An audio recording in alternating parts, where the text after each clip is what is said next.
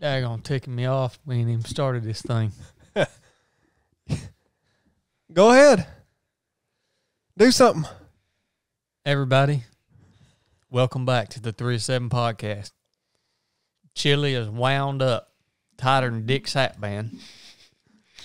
And his mind's just turned. We're trying to keep him under control. He needs an assistant. Now look here. If any of y'all would like to apply for being Chili's assistant, send it to 307merch@gmail.com. Yep. And Chili is looking to hire an assistant. That's right. He's got many things in his mind that he's looking to bring to life. Wonderful things. So he's looking to bring someone under his tutelage now? He's about ready for it. No. I'm not ready to take up that mantle. I just need help managing my daily tasks. Have you added that to your Instagram bio yet? Top Tootler? No. I need to add that. Level 12 tootler. Yeah. Toodle the world champ. Welcome back. This episode's brought to you by our Patreon members. Thank you guys that support the show on Patreon. It means a lot to us. Could have never imagined the generosity that you guys show toward the 307 podcast. And it's also brought to you by Nuff Said Running. Tell people about Nuff Said Running, Chili. Chili's the mastermind behind Nuff Said Running. No. It was a group effort. We worked for thousands of hours with Fonzie, David Vahey, shout out, professionally filming a video course, 10 videos. It's over 3 hours when you put them all together, all for less than the cost of a pair of running shoes. We go through things like how to run on the road versus the track and the trail. We go through race day execution. We go through all the stuff that you might want to know if you're going to get into running, or even if you've been running for a while, if you want to take it to the next level, as I like to say. So, yeah, Enough Said Running. It's a video course, and it's also a running camp that we're going to put on hopefully several times a year. We've got dates out now. And all you guys that have bought the course, thank you. And stand by. You're going to get a special email coming up here soon. As soon as I sit down on my daggone butt and type it out. Yep. Look out for that. If you've already bought the course, we would love to have you at the running camp. Now, it's not required to buy the course to come out to the running camp. If you just want to sign up and come have a weekend running with us, I think it'll be really fun. I think you'll get a lot out of it if you want to put some of these things that you learn from the course into action.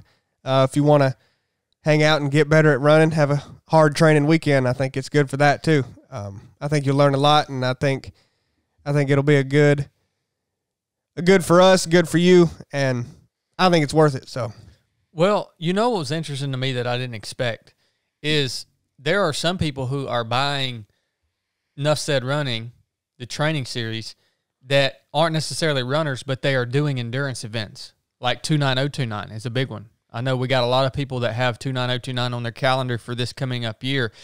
And that's interesting. 100%, this course will help you be successful at 29029 or any endurance event for that matter. Yeah, for sure. The maybe carryover. Not endurance swimming, but well, even that. If you're just trying to get better at swimming, I wouldn't buy this course, but there'll definitely be carryover. Yeah. What about mountain biking? Hey, I would just plain and simple never mountain bike, but there is things that apply to all endurance events in this, you know. Yeah. I'm really passionate about the course, man. I'm really passionate about it because I know that it's going to help a lot of people achieve whatever goal they've set for themselves. And I'm passionate about people getting out and exploring their ability to run and to race and to show up to events. I'm passionate about it because there are so many people that need those types of things in their lives. Running has been one of my number one tools to maintain my sanity over the last 2 years. And the event space, as far as racing goes, the community at a race is just second to none, in my opinion. Well, and that's why the camp is cool to me, because it takes that a step further. You spend, a whole day and a half or, really building that community, running a lot and training a lot and learning a lot, but also just doing kind of what races lack is it's, pretty much everyone running their own race on their own time and then hanging out a little bit at the end and then going home. It'll be way more than just that. Yeah. This isn't a race, it's more about the community than even the running itself. We're going to do a lot of running, but it's not even about that. So that's enough said running. This podcast is also brought to you by the Basic Course. How you feeling about the Basic Course this weekend, Krista? I'm looking forward to it. I am too. We got little Becca B on this class, man. Yep. We got Danny. Danny, yeah. The halfway decent runner. Yeah, Novo Dog. Yep. Dustin Gendra. Y'all know what it is and y'all know what it ain't. We got a stacked team. We're gonna have some high expectations for you guys. I know some of you guys are listening to this, Team 18. We're gonna have some high expectations. You better get your mess in order. We did the pre-call the other night. There were only 6 of y'all on the pre-call. You better get your mess in order, son. March is rough where we're going. It's a Basic Course Plus. Mm-hmm. So, oh, yeah. But that's pretty much what we do around here. If you don't know what 3 of 7 Project is, we're a podcast and we're a training company. And we've got this thing called Enough Said Running. And we're coaches. Yeah. And toodlers. Well, professional business people. Let's talk about something that Blake's passionate about. Blake was just telling me about this constitutional carry thing. Why don't you tell us about that, Blake? Get us up to speed on that, because I know you're always thinking about that. You're a you're a rule follower. I don't know a lot about it. I just saw it on Instagram and looked it up. And apparently, these states, I think there was 22 or 23 that have passed the bill to where now, before you would have to go get a weapons carry license to carry your gun in public legally, and so now they've passed a law to where you can. They, I guess, are recognizing that was unconstitutional. Now you can carry your gun wherever you want to carry it, however you want to carry it, like the Constitution says. And they've passed a law saying that now you can follow the Constitution and be and do it legally. You don't have to do this other thing here. So. Isn't it funny to pass a law that would restrict and charge a fee to people who choose to follow the law? The criminals are carrying their freaking guns. Do you think they care about your stupid law? Yeah. I mean, how stupid is that? I've been constitutional carrying for the last decade of my life. Screw your permits and your fees, man. I'm sick of this stuff, well, man. That's why I'm not a big fan of bills of rights, actually. Because you better be a fan of it. Look at Canada. They have one too. They have a Bill of Rights, and you know why I'm not a big fan of it? They must have swept it under the rug. Here's why: is because it almost Krista's getting pissed. Is because it almost looks at it like, well, Harry, we're going to outline for you the rights that you have, and they're spelled out here. No, I've got all the rights that I've got all the God-given natural rights that there are. You tell me what I can't do. I can't murder. I can't steal. I can't do that. Okay, I can't infringe on somebody else's rights. Don't lay out for me the rights that I have. I've got them all. Like, that should just be the default, that I have every single one of them. So I don't even like laying them out. It's like, no, I don't need you to tell me that I have the right to carry and the right to free speech. No, I know I have that. God gave me that. You didn't give me that. I don't like the mindset that bills of rights put people in. Is like, okay, we got a good government. They give me the right to free speech and freedom of the press and right to bear arms. No, they didn't give me nothing. Well, that's my only point. I think you can say they actually stand up to preserving those rights for you because somebody else what the heck is wrong with humans? Why in the world do humans want to control other humans? I must have not been born with that gene. I don't want to control anybody. What is wrong with people, man? Do what you want to do, man. As long as it ain't messing with me.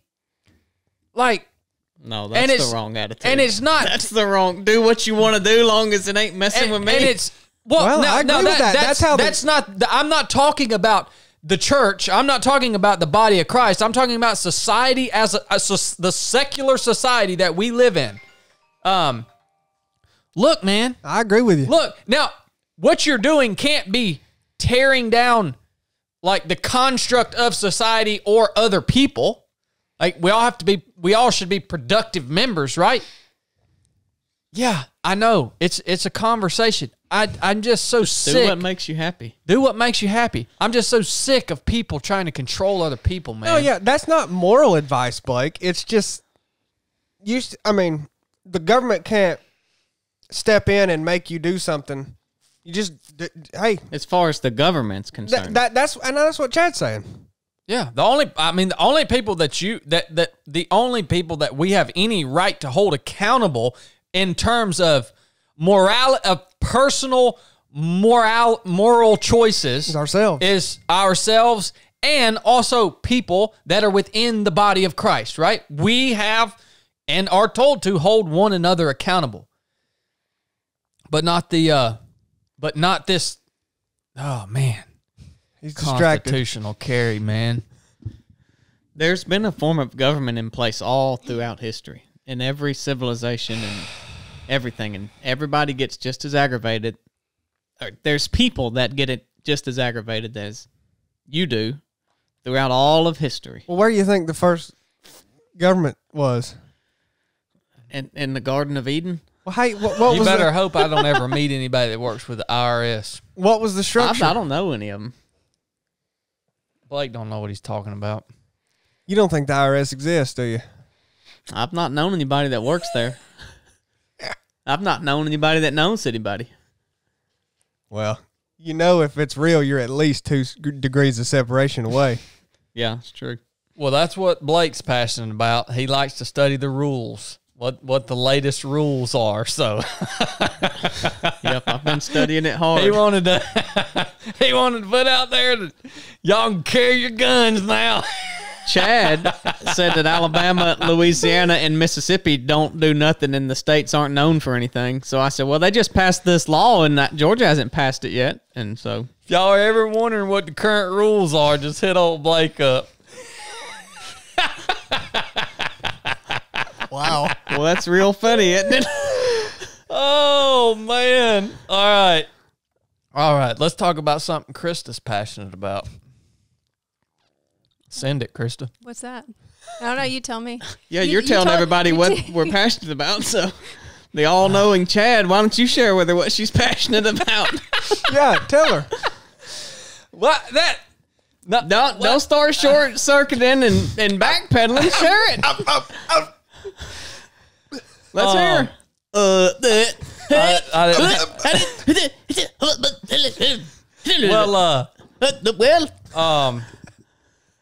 Krista's passionate about doing this TV show. Here you go, talking about stuff you don't even know what you're talking about. You can't keep your mouth shut, can you? It's almost unbelievable. Look, man. Let's talk about something Chad's passionate about. Look, sharing things and talking about things that he knows nothing about. No, let me tell you what the mistake was with these people who he's talking to. They didn't make him sign a non-disclosure agreement. That's what they should have done. They didn't know who they were dealing with. Well, here. they better get 3 of them signed with Chad. He'll be releasing the footage before. Look, man, I ain't worried about these TV heads. Look, man, you might run you up. You seem like you are as much as you're talking about it. Good gosh. Look, this ain't the first time I've had the opportunity to do TV. Won't be the last. It's not. It ain't a secret here. But it also probably, well, who knows, may not even happen. Well, yeah. I mean, is anything that I say, nothing I say is really anything that is set in stone. Once something's set in stone, I don't even like to talk about it anymore. Well, you act like it all is. That's just happening. I just wish someone would do a reality show on him.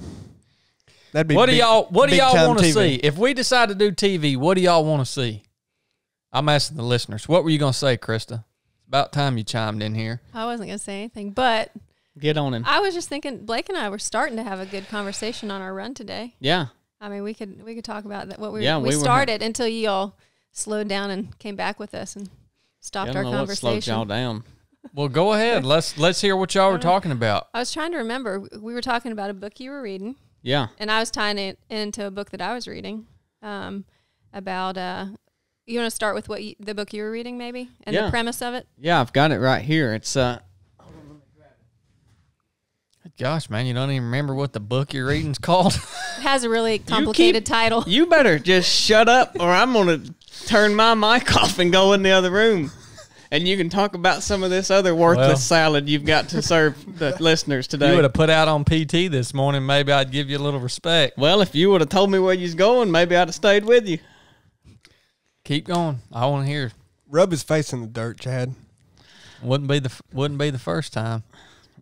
You got cut last time you did that, and that ended that. He cut me with a rock. Cut him deep. Anyways, my brother Hal taught Resurrected the other night and did a really good job and recommended this book called Radical by David Platt. And I'm not a big reader, but I'm reading this one. I'm 4 chapters in it right now. But basically, the premise of it is that he's talking about the American dream and how everything that's sold is self-esteem, self-confidence, self-improvement, and how really your greatest asset is your ability, and how that's not really biblical. And he goes through and talks about how we're all just sinners. We're born evil. You know, we have these bad morals, but really we think we're good because of what the American dream is selling. And so it talks about the tagline of the book is taking your faith back from the American dream. But it's just, I mean, to me, it's been really good. It's just rehashed like the dedication that you should have to Jesus, and makes you think about everything you do in a new light. And I don't even remember what exactly parts of it we were talking about on the run today, but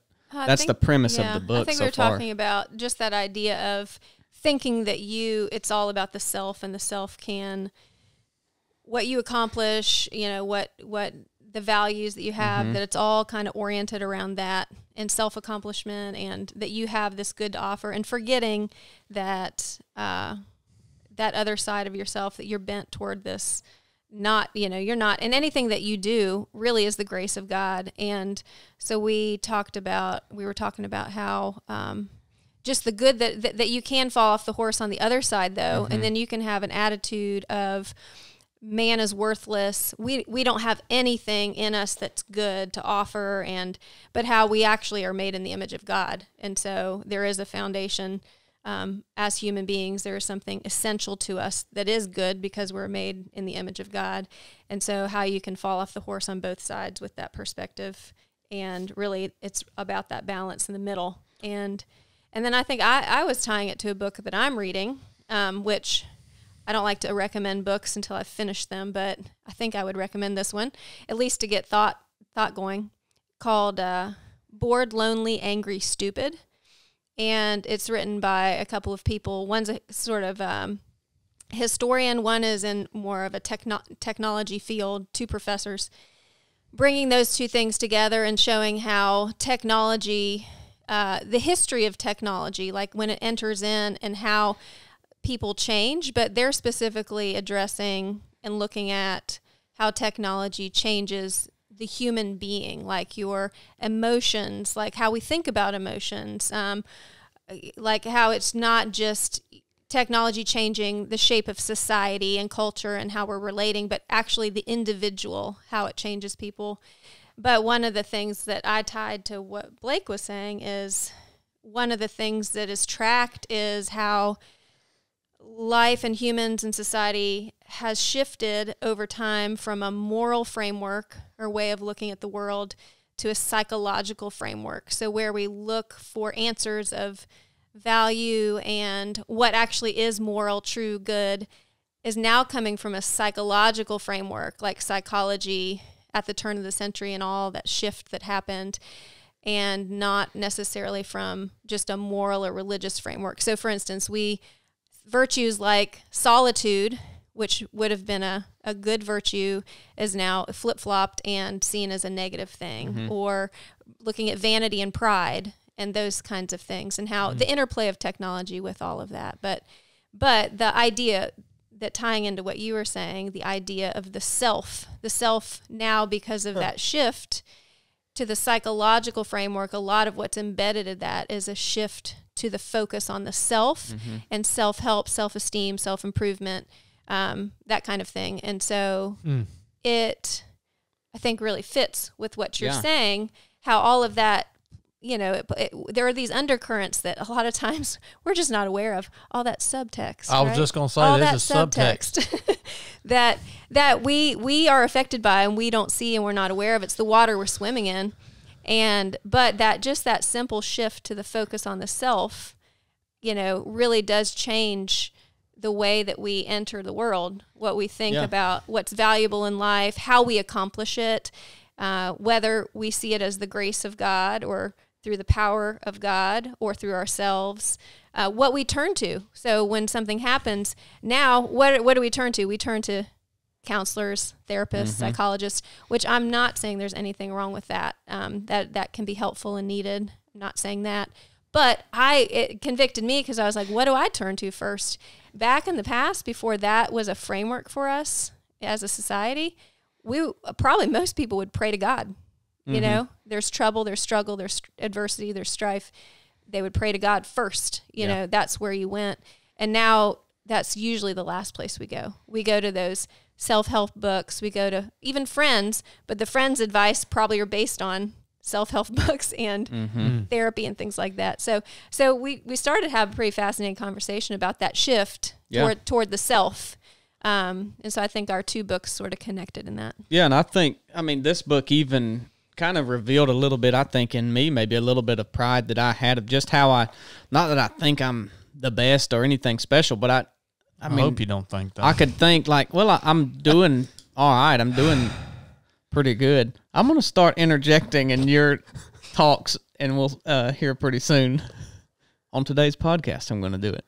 But just the way he talks about things, and I don't know where I was going with it now that Chad interrupted me. I got a question. You talk about pride. I think a lot of us have pride that we're not even aware of. Well, that's what I'm saying. I think this book kind of pointed that out, some of it in my life. And, Krista mentioned the self a lot. Have you ever tried to define that? What is the self? For me, I've thought about it a lot. I'm like, well, wouldn't it help understand things if I could even wrap my head around a definition of that? But I almost can't. Because every time someone asks, well, who are you? At least me, I start going, well, I run and, you just talk about stuff you do. Yeah. Well, that's not who you are. No. So who are you? And then you can go, okay, well, I'm a son, and, if you're a brother or you're a father or mother, and then, okay, well, that's who you are in relation to other people. Well, who are you? That's an interesting question. Yeah. I don't know. And I think that kind of, I think she's exactly right, pointing out that our perception of ourselves has changed over time, and I think technology's played a lot into that. But what exactly is changing, and what did it change from to? And I think it's made us more prideful. I think generally that's true. But I don't know. I don't even know what is the self. And it kind of goes back to what she mentioned earlier with people being kind of this good and bad paradigm, and we are sinful, yet we're also made in the image of God. Well, what does the image of God mean?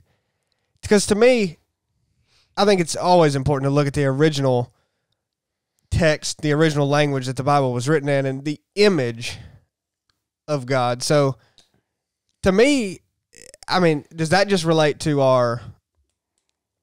I've heard some people even try to relate that to our physical appearance, but to me, it's probably, or I could see it at least being as simple as the image of God. There's this, we talked about it last time, physical realm, spiritual realm. God is this incomprehensible, quote unquote, spiritual being, and that's the part of us that we can't see in this physical realm. Is that what that means? Maybe that's the image. That's how we're made in the image of Him. So the self is actually whatever that is.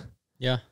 That kind of lives out in this physical realm, but we have a hard time even grasping that because we're here in the physical. You see what I'm saying? Yeah. I know that's random, but no, yeah, I mean that's some deep thinking.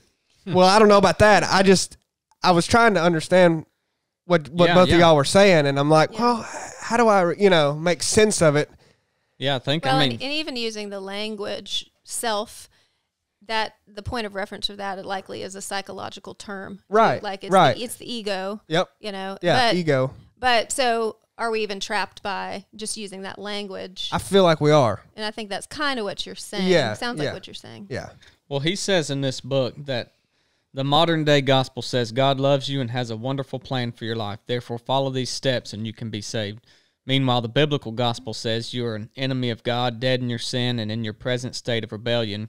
You're not even able to see that you need life, much less cause yourself to come to life. Therefore, you're radically dependent on God. And so all throughout the Bible, throughout this book, he's talking about how much are you dependent on God, and do you think that some areas of your life you have under control and others you don't?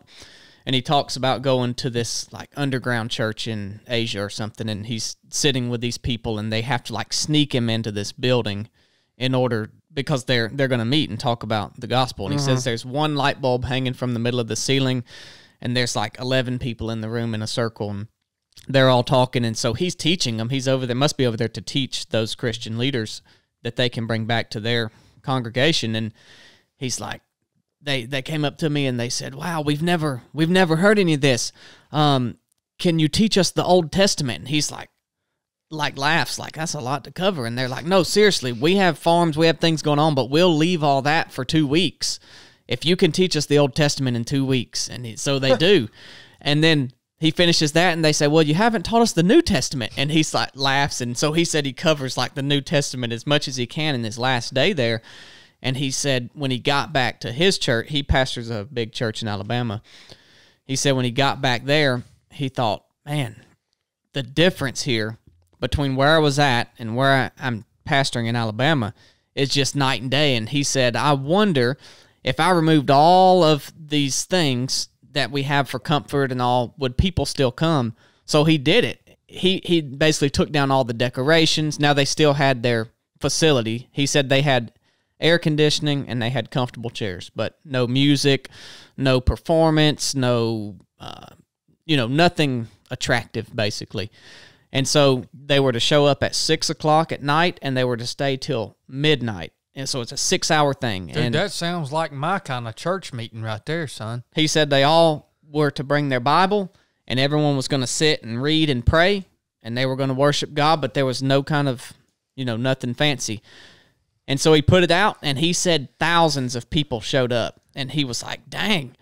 And so they did it again. And he said so many more people wanted to come the second time that they had to take reservations because their building wouldn't hold it. And that's all they're doing is reading their Bible. And I thought, man, that's a pretty cool experiment he did, and interesting that people responded the way that they did. Well, I guess I'm never going to get to talk on this podcast. Go ahead, Chili. The listeners are so thankful. They're like, it's about time. It's going to be the #1 downloaded podcast on all time. Go ahead, Chili. Well, no, go ahead. You can title it. I didn't know you were going to. No, I ain't got nothing. You can title it the podcast where Chad doesn't talk. No, I'm writing that down. I was just going to comment on what you said about that style of church service. You know what it shows people are hungry for? Several things, but actual studying of the word, actual study, actual knowledge gaining, actual community. Because I'm sure it was a real,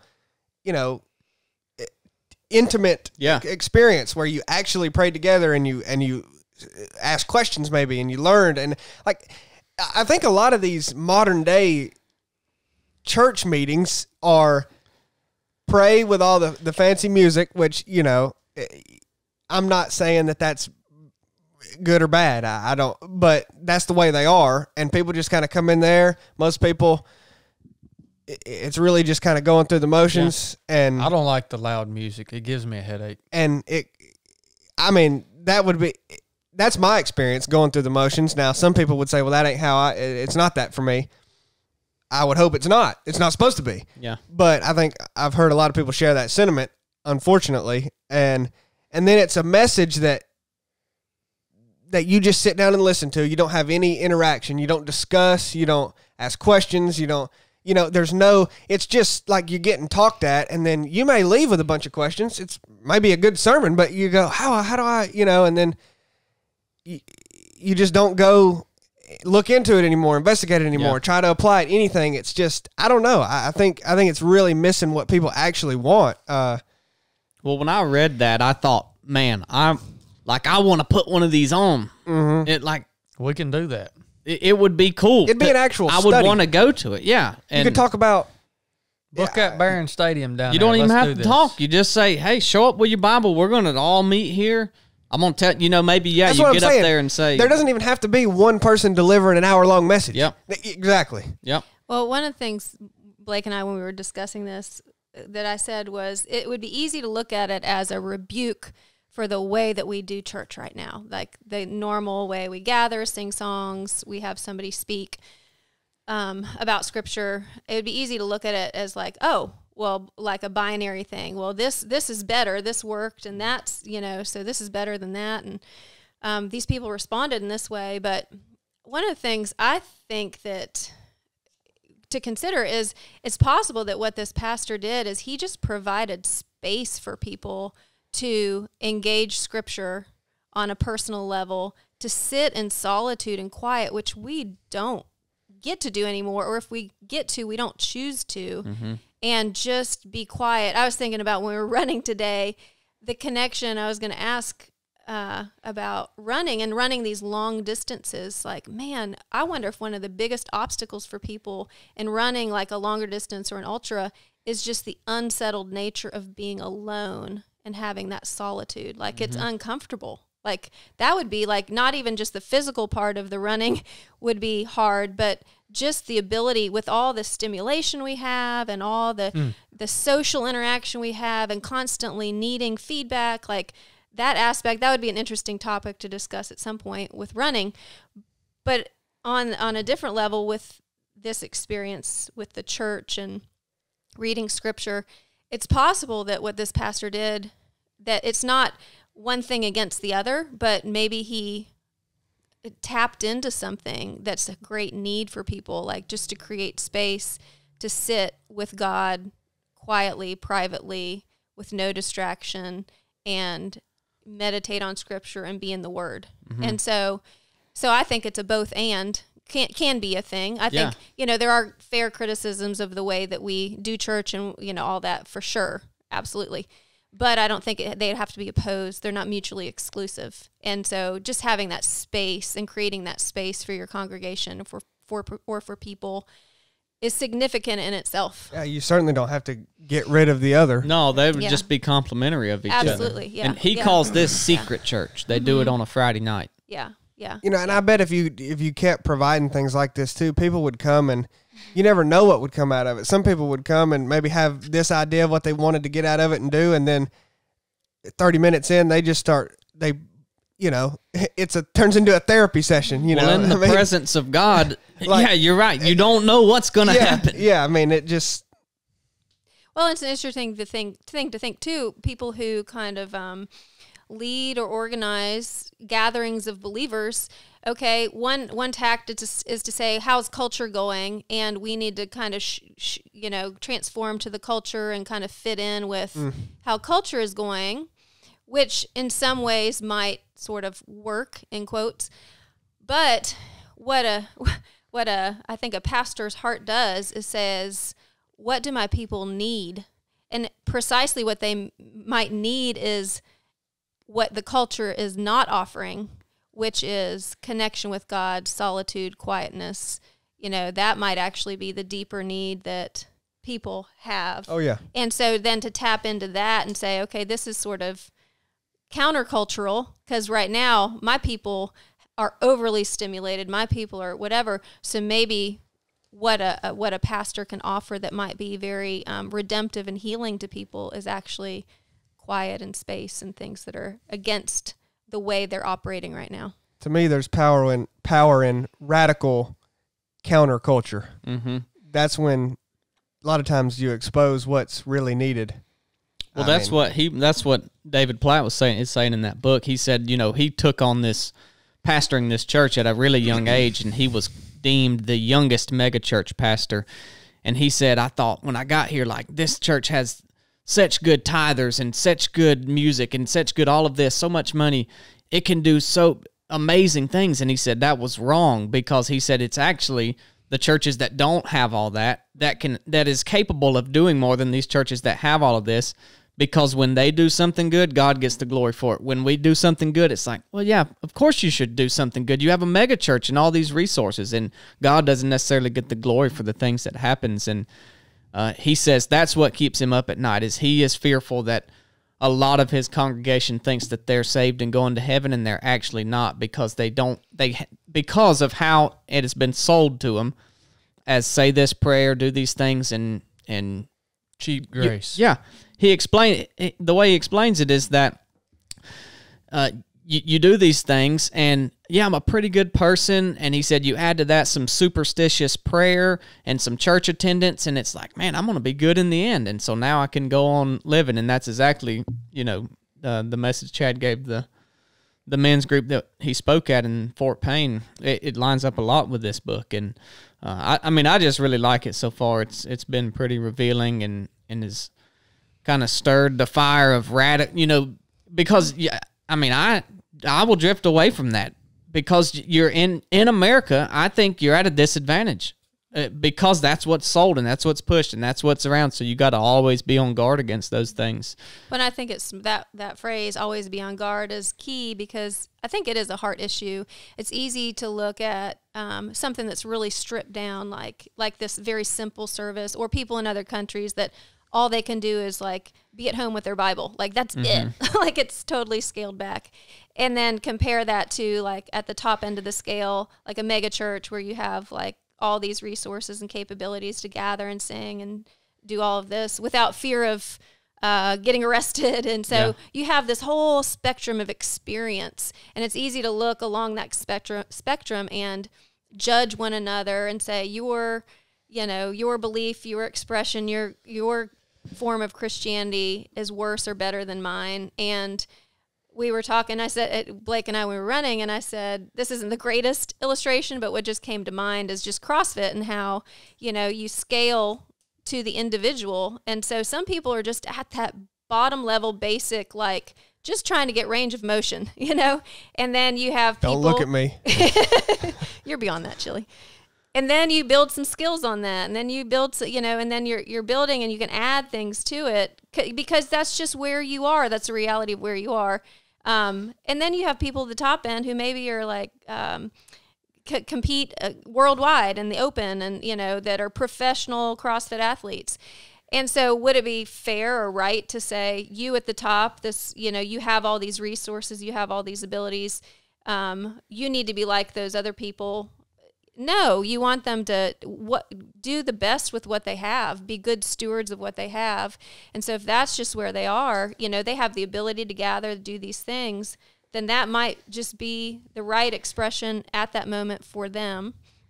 And the danger is being up there and letting those things like pride and, you know, apathy and all of those things be the corrupting features of that expression.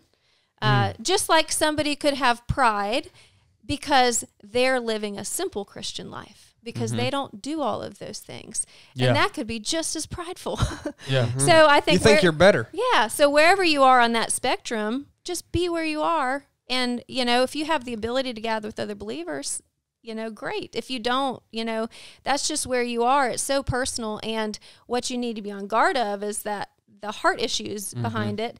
And the one thing that's pretty clear about what would be off is if you're judging other people. Like, that's pretty explicit in the Bible, you know? So that's where you need to be guarding your heart, is that judgment, that pride, which can easily kind of go by the wayside and we cannot be aware of. So, Chad, you've been pretty quiet. Yeah, you don't ever talk on these podcasts. We're going to flip this on you now. What you got, Chad? You know what? What you got? You know what? I am so proud of my team.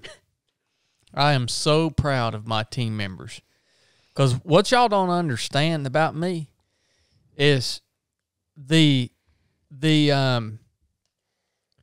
ultimate success for me is to just work myself completely out of a job.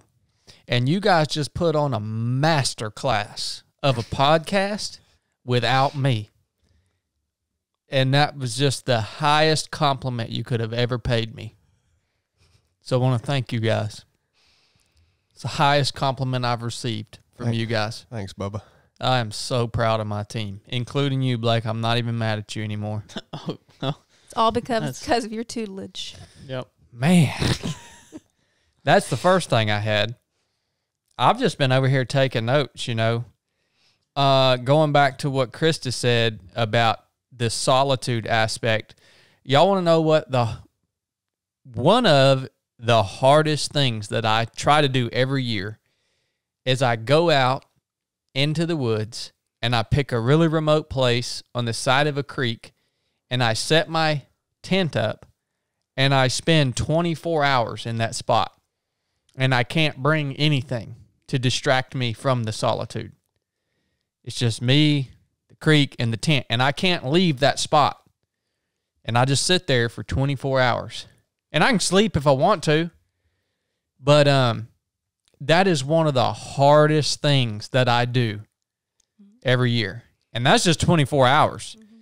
So you talk about how uncomfortable people are with solitude.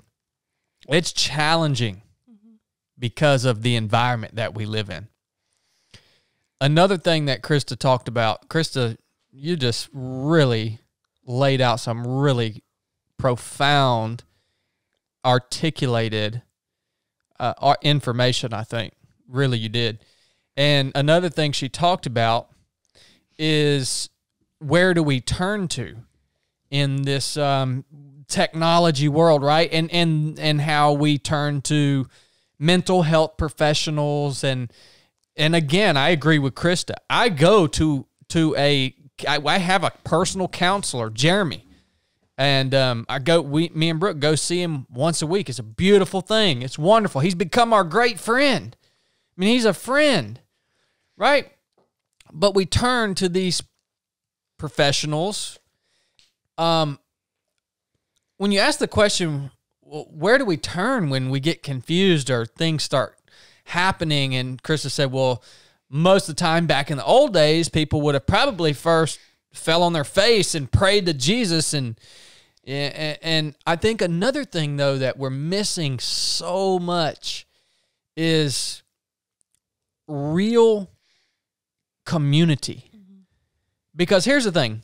We can act like we live in community together here in Rome, Georgia. We don't really depend on each other. Right? I'm talking about in the past when families lived on a single piece of land and you had 3 or 4 generations, plus uncles, plus aunts, plus you had everybody that was there. And everybody had a specific role and responsibility. And you literally depended on one another to stay alive. We don't have that because we don't have to have it anymore. And think about if you were living in that intimate community with generations of family members or very, very close friends even. Think about how much more you would be apt to really turn to those people also. And they would be available. They're there. And if I'm not doing good and I'm part of that community, Well, it affects them, so it's in their best interest to come and counsel me and help build me back up. We don't have that anymore. And I even think about that in terms of marriage. You know, we see marriage is overwhelmingly seems like a failing institution these days. Even within the church. I mean, it's just like people just are so flippant about divorce and this and that. And even a husband and wife, you know, for the majority of the time, they're not really depending on each other. The wife has a job, or she can get a job. She has an education. The husband has a job, or he can get a job. They go to the grocery store. How much different would marriage be if the wife looked at the husband climbing up the hill to the front door with a deer on his back, literally providing for the life of the family, and then the husband sees the wife doing whatever her role and responsibility is within that union, literally providing for the life of the husband. Like, how much different would marriage be then? How would you look at your wife differently if you literally knew that you weren't going to make it without what she was providing? And likewise, how much differently would you look at your husband if you literally knew you couldn't make it without what he was providing? I miss that so much. Well, I've never experienced that, but I crave the concept of it. Mm-hmm.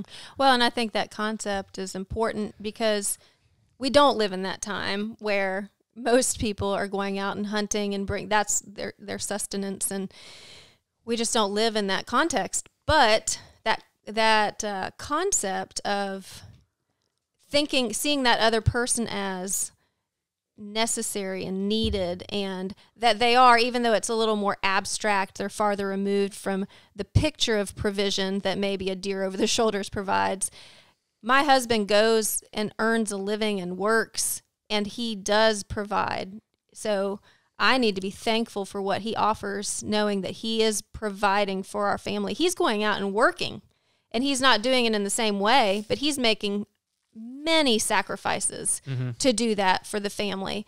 And likewise, I'm doing my own things to provide for the family and make sacrifices for our family. And so it just might take a lot more work, but I would encourage our listeners to, if they're married and maybe they've become numb to that and just aren't aware, like, think hard about that. Think hard about what is that other person providing, and what would life be like without them and what they do.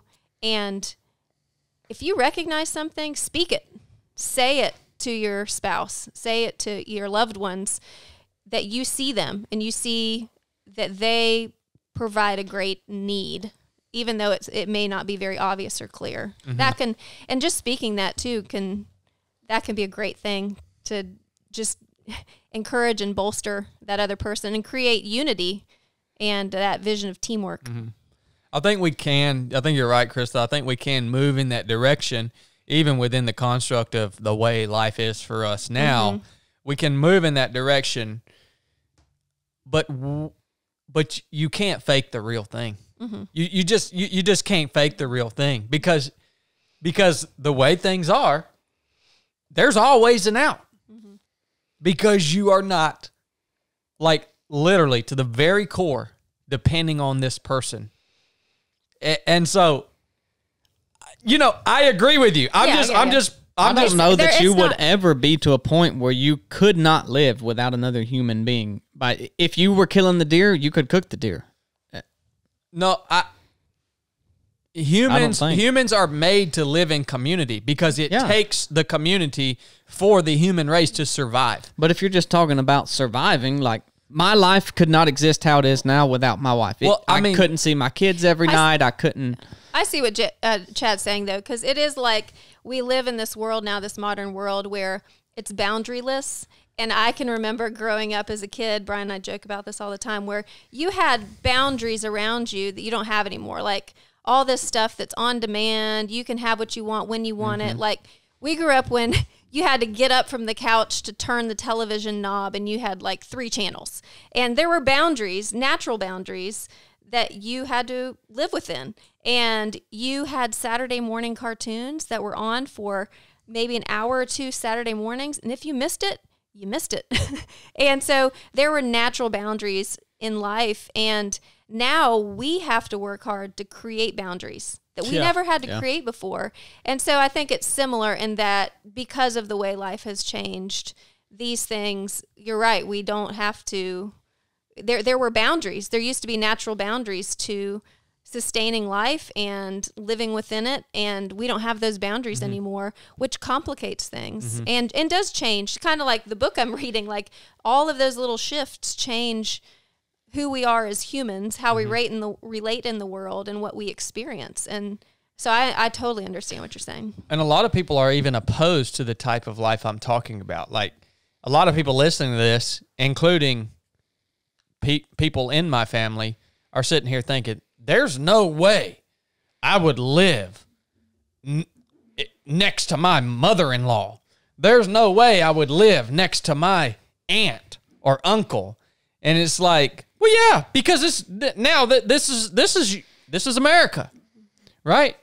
Like, my picture of this, I'm like Chile. All the gold is mine. When I get enough money, I'm buying a big piece of land, and all my people that will come are going to be there, and we're gonna live in community, and we're going to depend on one another, right? And then all of a sudden you're like, boy, I don't like old Aunt Susie over there, but she sure does do a good job pulling them weeds out of that garden. And I like the food that comes out of that garden, so I can get over the things I don't like about her personality. I don't know. I just have a picture of it. Yeah. So all the gold is mine. That's a great conversation. I want to finish on something here that I think ties in with the conversation that you guys have been having and I've been sitting here listening to. Thank goodness. You know, I have maybe 5 or 10 parts of Scripture that I go back to over the decades. I go back to them over the decade, all right, that I've been a Christian. I'm getting a little ahead of myself here. One is Matthew chapter 5, the Beatitudes, the Sermon on the Mount, okay? And specifically verses 3 through 12. And I go back to these year after year after year. And I went back to them yesterday, and yesterday was a really, really difficult day for me because of things that were going on. And I read in verse 3, "Blessed are the poor in spirit, for theirs is the kingdom of heaven." And I don't think that I had ever understood what it meant to be poor in spirit until yesterday. And when I read that, I said, it like popped off the page at me, like, oh, I understand what this is saying. Poor in spirit. Because that don't sound good. Jesus is saying, blessed is the poor in spirit. He's not saying blessed are, in another place he says, blessed are the poor, but here he's saying, blessed are the poor in spirit. And yesterday I reached a point where I was at the end of my strength. I was just undone. I was completely undone. And I didn't even want to talk. I was just, and then I came to Christ in prayer at the end of my rope, just in my undoneness, like unraveled, right? And I realized I'm poor in spirit, right? Like, I am poor in spirit. And the fact that I am poor in spirit, that I am undone, and I'm coming to Him, genuinely seeking him. It's a whole nother experience, man. But to me, that's what that means. The poor in spirit. When you're at the end of your rope, when you say there's nothing else that I can do in this situation, I have no strength left. I don't feel strong anymore. I don't feel like I can carry another ounce of burden. And the burden that's on me is crushing me. And you become poor in spirit and you cry out to Christ. No wonder he says it's blessed to be poor in spirit, because your relationship with him becomes different when you are truly poor in spirit. Yeah, you can see who he is. When you're not poor in spirit, you're not going to see who he is. Yep. Would anybody disagree with that or have a different perspective on that? No, it's the Bible. You can't disagree with that. I'm saying the meaning or the feeling of, because that's hard to understand. Really, I mean. So what do you think poor in spirit means? I think. Well, I just spent 5 minutes explaining it. Well, no, I mean, you think it means, I'm trying to get you to clarify when you asked. Being poor in, what it felt like for me yesterday when I read this meant just at the end of your rope that I was literally being crushed by the burden that was on me. I couldn't carry another ounce of it. And I was completely undone. I didn't want to do it anymore. I didn't want to. Usually I feel strong. Yeah. Right? Usually I feel like, yeah, man, whatever's happening, bring it, man. I can take it. Usually that's how I feel. And you approach Christ differently when that is your posture than when you are poor in spirit. And I don't know that being poor in spirit is a choice. Yeah, it's that being impoverished, being empty, having no money in the bank account, and that drives you in a very different way. It made me think about your picture, actually, while you're talking about the need. It drove you to recognize your need for God and how your dependence on him. And it made me think of actually the picture of you describing the man, the husband, bringing the deer on his shoulders. And without this provision, you wouldn't survive. You've got nothing. And so that's a picture of that need that you have. Otherwise, you'd starve. But then also the provision. And so it helps, I think, people to recognize not only the need of the Father, but also the provision that whatever they need right now and whatever they've actually had, it reminds them, oh, all that stuff that I've had when I've been full, my belly's been full, when I haven't been starving, it's because you've been providing that to me. Mm-hmm. So even in that moment, it's not just about the forward thinking and the forward need, but also looking back and saying, oh, I was blind to all that, that everything good that sustained me actually came from your hand. And so I think there are two sides to that coin. I think that's the definition of like humility or humble or whatever. When you get to that point and you realize really how much you are dependent on God. I can see where you can make that connection, but it did not feel that way for me. I didn't feel humble. I didn't feel humbled. I just felt like I'm not strong anymore. And I hated it. I remember a time in my life where I was familiar with praying, Lord, be my strength, Lord, give me strength, give me strength, give me strength. And I would often pray, give me strength for things going on in my life. And but I vividly remember a period in my life where, without really consciously doing it, excuse me, my prayer shifted to, Lord, be my strength, which is different. And so that kind of feeling poor in spirit, like I've got nothing. Like I've been saying, give me strength, but I'm at a point where I can't even pray that. Like I need you to be my strength. Mm-hmm. So it's not even I'm completely empty and I just need you to be my strength. Mm-hmm. Like I need you. That's it. I just need you.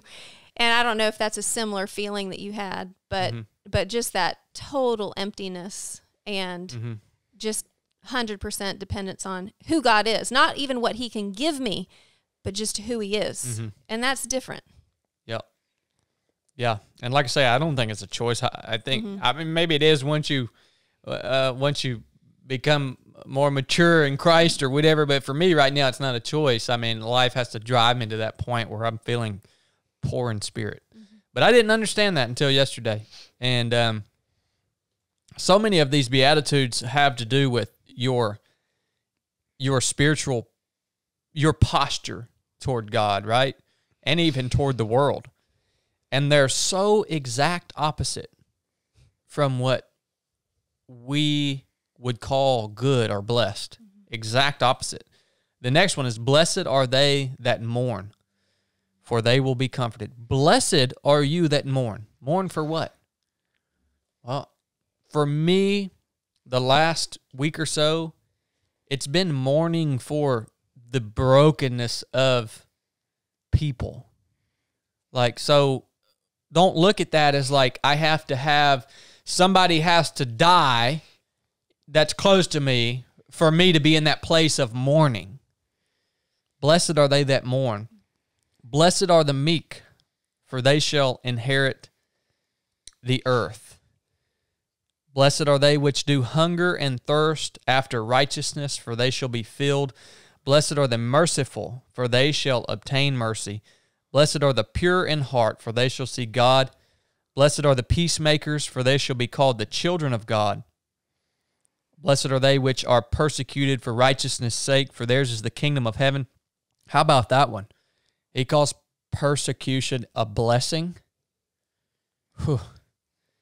That's a little backwards, isn't it?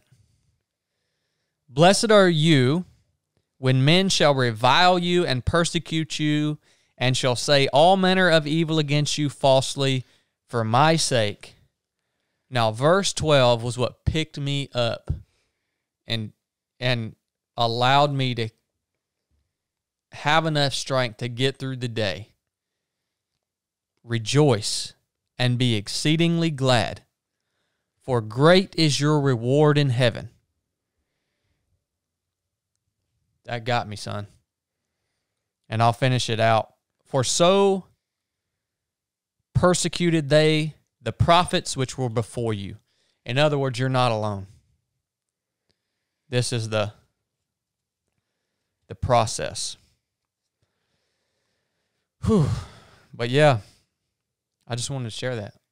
And all or most of those things are about guaranteed if you are actually living for Jesus. You're going to experience those, some of, or maybe all of those things to some degree. Yeah. It's an interesting note here in this Henry Morris Bible. In verse 9, Jesus said, blessed are the peacemakers. And Henry Morris said, Jesus did not say, blessed are the pacifists, but blessed are the peacemakers. There's a difference there. There's so much in these few verses that you can really contemplate, in my opinion. Mm-hmm. And that's why I think I keep coming back to them year after year. But that first one, verse 3, and the last one, verse 12, was really stood out to me yesterday. What do you think, Chili? I think about it a lot. Nothing to add. I ain't got nothing to add to that. It would, nah. All right. Well, hey, I figured out something. I just figured out something a minute ago. Have you guys heard us talk about HOIST on the podcast? If you're listening, just shake your head. If you have, shake your head yes or no. Okay, if you shook your head no, HOIST is our hydration partner here at 307 Project, because we actually run and we actually work out. As a matter of fact, we did team PT this morning. Blake didn't do all the miles. Me, Chili, and Krista ended up running 9 miles. Chili only prescribed 8, but we ran 9. We went above and beyond. And then I won the plank contest. If y'all notice, we haven't talked about Team PT the last few weeks because Chad lost every single one of them, and now he's won something and has something to talk about. Why did you guys bow out of the plank contest so soon? Well, I figured if I'm not going to win it, which seemed apparent, why suffer for 3 more minutes? Well, I mean, I just collapsed, but I can plank for days, man. we got to set new parameters and do it again. Yeah, we need to have some clear standards. Because I tried to do an actual plank. I didn't do the slouch method like you did. It was within the standards. I know, but Yeah. Sag. I tried to actually plank, and Yeah, Chili, yours looked pretty good. You were spot on. as usual. Why'd you quit, Blake? My socks kept slipping, and I just didn't have any desire to win against you. I looked over there at you. I knew you were hurting. I mean, my shoulders were a little bit sore, but Yeah, you're weak, dude. But we usually we need something to hydrate because we actually train, man. This ain't the ginger runner. All right? Boy, he has. We actually run. He has nailed him twice. And so HOIST, Jeez. we love their brand. We love their brand and we love their product. And we love what they stand for. Which is supporting the military, which is good from what I've seen and heard, values and good people and fitness and health. And we love all that stuff. So we partner with HOIST. HOIST is more than just an effective beverage. It's battlefield proven, son. IV level hydration. And it absorbs instantly and replenishes the body immediately to keep you powering through to the next objective. Yeah, it does good, and it tastes good. you want to know how I know it works good? Because I pee all the time. And when I can down some HOIST, and honestly, I don't pee near as much. And it's just got to be because of my body's absorbing, maybe because the salt that's in it and This stuff. bottle of HOIST has 430 milligrams of sodium. Is that a lot? Oh, yeah. Yeah, it's good. It's good. So that's helping you retain that water a little bit better. Ain't no other drink in that space has that much electrolytes in it. It's got more than just sodium, too. That's why I think it's Calcium, potassium, magnesium. It's the complete spectrum of electrolytes. Most just have sodium, and it's only a small amount. That's why I piss on them. It's working good. It's working really good, and we're enjoying it. But here's what I found out. HOIST and coffee are really good together. I am not kidding you. I know it sounds insane, but I've been taking a sip of my coffee and then taking a sip of HOIST, and it's really good. So what are you saying? They need to come I'm out being with serious. What are you saying? They need to come out with a caffeinated version? No, yeah, that would be awesome. Watch this. This tastes really good. You kind of let the coffee taste get in your mouth. There's his coffee. There's his HOIST. They go hand in hand together. Have you tried to pour it in your coffee? I have not tried that yet. Go ahead, hit it one time. So that's the watermelon All right, HOIST. here we go. Watermelon HOIST, and this is now cold Americano. Cold brew. You don't know. It's not cold brew. All right, I don't know. I'm not measuring here. I'm just going. All right, that's about. Let's see how this tastes. Spit it out.